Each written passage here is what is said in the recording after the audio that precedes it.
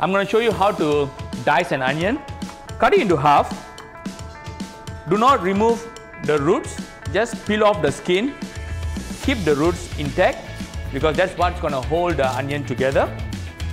So peel this off, remove the skin, cut the edges. Let your tip of your knife run in between the onion and slice it into half and a bit on the top. Hold them together. So I'm using my 3 fingers to press it on the top and the 2 fingers on the side to place them together and dice them. So let the knife do the work. You just got to let it push forward, and this bit you can chuck it away, and you got some nice diced onions.